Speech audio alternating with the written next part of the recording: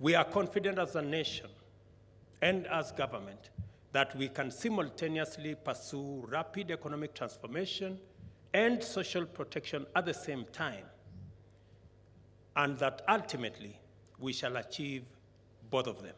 Social protection cannot wait until 2030, when we will have achieved our economic vision.